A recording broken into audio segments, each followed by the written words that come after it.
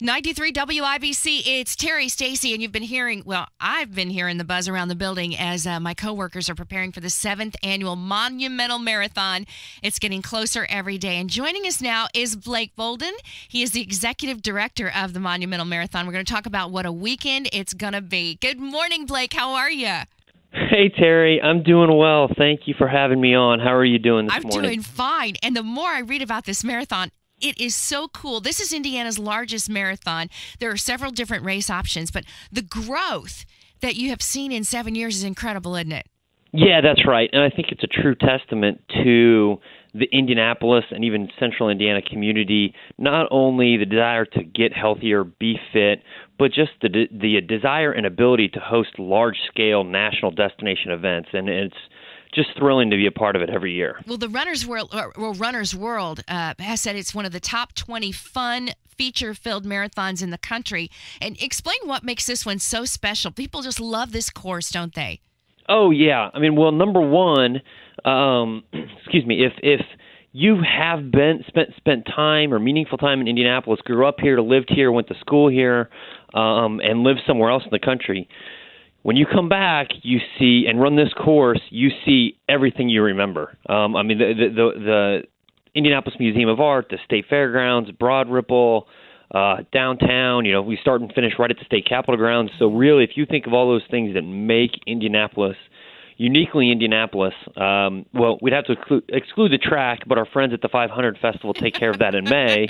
And then everything else on that list we'll see on Saturday, November 1st. I bet you've picked up a thing or two about how the mini marathon is run and with the cheer groups and everything that happens along the route.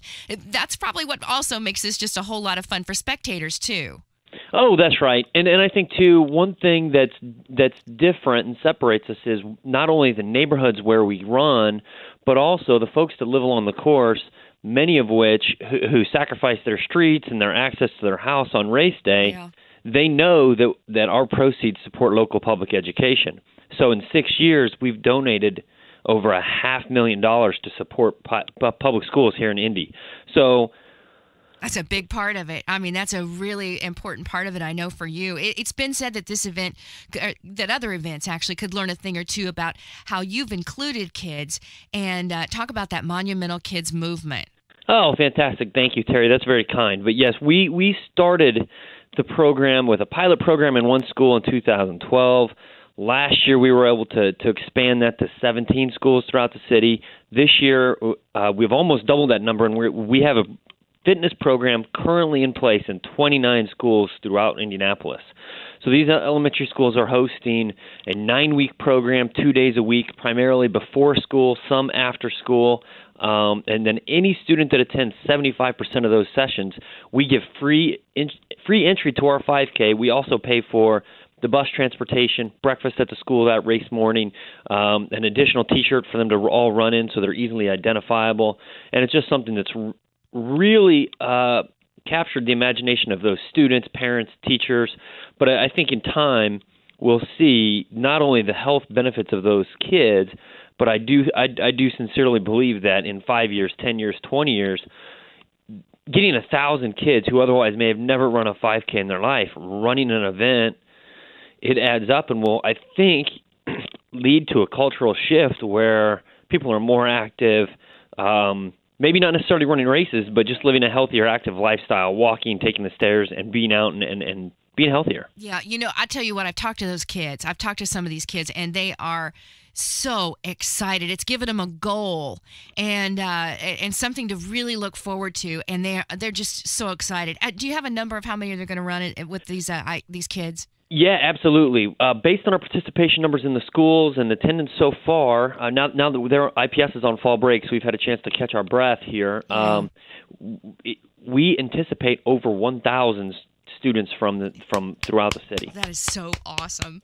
That is just awesome. How many altogether run the race or participate in all the different, because you've got lots of options, but how many altogether participate in the Monumental Marathon?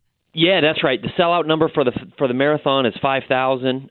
We're anticipating about 8,000 in the half marathon, and then including the Monumental Kids Movement graduates, we'll be pushing 3,000 in the 5K. So we're in the range of 15 to 16,000 this year. It's such a cool sight, again, to see all of you as you take off right around the state capitol. That's where you start and where you kind of end. And yeah, again, that's right. there are some really great, there are all different options that you have. Got the mini, or not the mini, you've got the what am I doing? The marathon, the half marathon, you've got walks, the kids participate. There's lots of different ways that everybody in the family can participate. And not only that, this will take place on November 1st, but it's really kind of a 2-day event with the Health Fitness Expo that even if we're not running or walking or participating, we still go to this Health Expo. Oh, absolutely. Come on down. I mean, there's a whole full slate of featured speakers. I mean, we have an Olympian who is the author of the best-selling running book ever, Jeff Galloway. He'll be there to talk about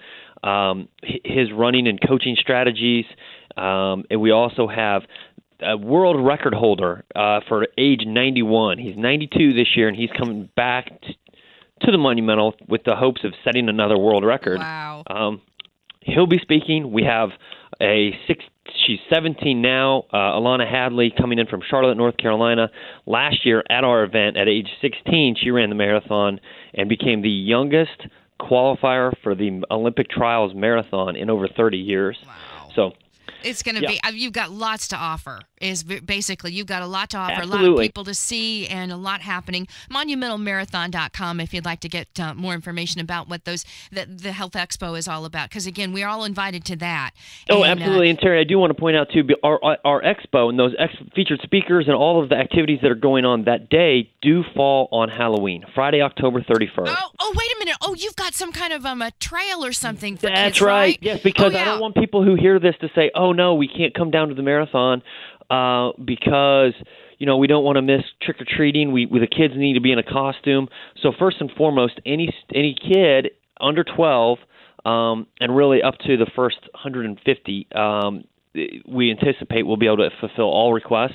So I guess it depends on how your listeners respond, but up to about 150 that come to our expo in costume will get 50% off their kids' fun run entry, because that's our fourth race, and it's much smaller, but it's just a third of a mile around the state capitol building, right downtown that morning. But 50% off if they're there in costume. But then we've also partnered with an array of attractions and downtown restaurants and hotels to offer our first ever and the first of its kind that I know of, downtown Indy trick-or-treat trail. So kids can come down, and IMPD will be on the circle giving candy away. So it should be a lot of fun for families. Oh, I love it. Okay, so that's going to start on the circle. So start on the circle and just follow the trail, and there'll be restaurants that will be passing out all kinds of things. So have your Halloween downtown here and with the Monumental Marathon and all that they're doing with the Expo. And Blake, that's just terrific. It really is a 2-day event, or am I counting 3? Is it 2 or 3?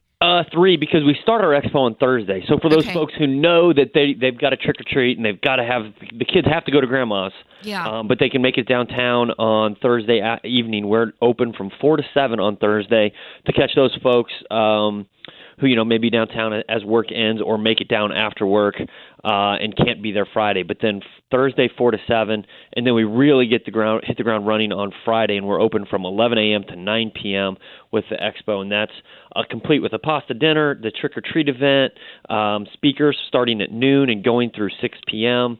So an array of activities and events all day long Friday, and then Saturday we have, of course, the featured event, the marathon. I mean, that's the one that we're focused on 365 days a year, but it corresponds with the start and finish, the same start with the half marathon right at 8 a.m. 20 minutes later, the 5K starts at 8:20, and then the kids' fun runs at 8:30. And then so even if you have no interest in walking and running, I do think it'd be fantastic if we can get that course lined with spectators. Yeah. Cheering these folks on who are here running the race, of course, to reach their running goals, but also to support education. I mean, I think everybody knows that it's running our race.